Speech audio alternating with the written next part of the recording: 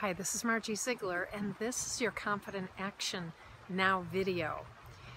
Today we're going to talk about an invisible boundary. Henry David Thoreau said, "If one advances confidently in the direction of their dream, endeavoring to live the life they are imagining, one passes an invisible boundary." That invisible boundary is our thinking. That invisible boundary is actually resistance to the very thing that we want. And that resistance is actually made up of our thinking. Now, there's something that's far more powerful than our resistance. And that is to align with our vision. And when we align with our vision, when we get in harmony with our vision, remember that vision of yours, that's your baby. That is the idea that you're so in love with, the life that you would love to live, that you're so in love with. And you write that down, you have that word that you've written, and you're in harmony with it, with your feelings, and that dream is your baby, and you feed that time, that you feed that vision, that baby, at least 3 times a day. You feed it all the time. You don't just put it away somewhere.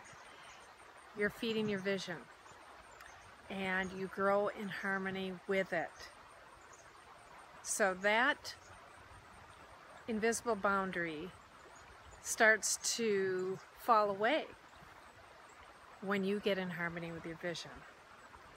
And that is when you meet with a success unexpected in common hours.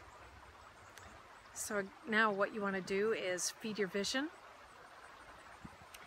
You want to get in harmony with that, because that is what's going to dissolve some of that resistance so that you can move forward confidently, endeavoring to live the life that you're imagining.